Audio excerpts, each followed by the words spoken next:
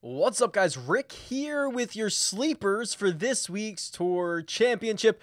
And this is going to be a little bit different than usual, right? There's only 30 golfers in the field. In theory, all of them have been playing well. I mean, they've gotten to this point. There's a few guys that have not been playing well. And, you know, the pricing is all over the place. There's only really a handful of guys that I think can actually win this golf tournament. So hopefully I can just present a couple of angles, a couple of things that you may not have considered or that may fly under the radar for this week's Tour Championship. Let's not waste any more time. Let's jump right into this. Let's start with Billy Horschel. Does Billy Horschel even count as a sleeper? I don't know. He certainly counts as a long shot. He's 200 to 1 to win this golf tournament. What I think is more interesting is that he's actually only 25 to 1 to win this golf tournament without the strokes. So Billy Horschel is going to start the week at even par. He's going to be 10 shots off the lead. It would be unbelievable if he could find a way to win this golf tournament from 10 shots back, but he could win this golf tournament without the strokes. And the success at the Tour Championship for Billy Horschel is certainly well documented. He has a 7th place finish in 2013. He won it back in 2014, and he won the FedEx Cup. And then he finished 2nd in 2018. That was the Tiger Woods. So when you put all of these things together and you look at Billy's recent play where he's been playing well, he's been hitting his irons well, we know he can get a scorching hot putter at any moment. He is one of these guys that I think is kind of interesting from 25 to 1 without the strokes, or to be one of the golfers to fly up the leaderboard starting at even par. Mackenzie Hughes. If you have been listening to anything I do all week long, you know I've been banging the drum for Mackenzie Hughes, who is 400 to 1 to win this golf tournament with strokes. He's 80 to 1 to win it without strokes, and he is, in my opinion, the one guy in the $5,000 range on DraftKings that is most likely to fly up the leaderboard and be the guy who really unlocks a lot of the winning upside in a GPP. And there's a couple of reasons that I think that. I will say the way Hughes plays, his style is usually not a style that I'm interested in. He's kind of a short game specialist. It saves him from time to time. But the more difficult golf courses you get on, the more valuable that short game becomes. And it's proven true.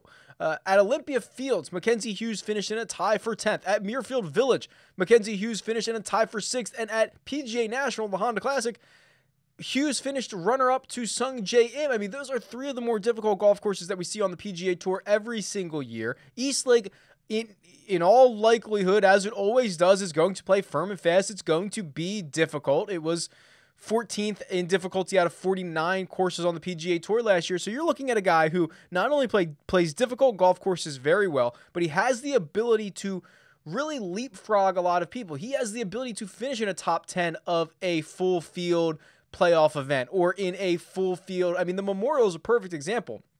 An absolute stacked field of the best players in the world. Mackenzie Hughes finds his name on the first page of the leaderboard. So to me, he is the one guy that I think unlocks a lot of the magic down at the bottom of the DFS player pool for this week. Sebastian Munoz is going to start 2 under par, and I have his ownership for the week on DraftKings coming in at less than 12%. Now, I'm certainly no stan for Sebastian Munoz, but I understand what he offers. And he offers a little bit of upside with a guy who's playing pretty well at the moment. He finished 18th at the Northern Trust. He finished 8th at the BMW Championship. The week before those, the Wyndham Championship, the final week of the regular season, he was fine after the first 2 rounds. He was, I think, in 25th or 26th before faltering a bit on the weekend. And that's really the thing with Sebastian Munoz, is consistency. Is he going to be able to put it together for 4 rounds? Because we know the skill set can be there for 9 or 18 holes at a time. He went on that run to start the Northern Trust where he birdied 7 holes in a row to begin his Thursday rounds. That's what you can get out of Seb Munoz. Now, can he hang on for 72 holes? We're going to find out, but a couple of really good finishes and a guy who's starting in 2 under par, which is, some of these other sleepers are at 1 under at even par.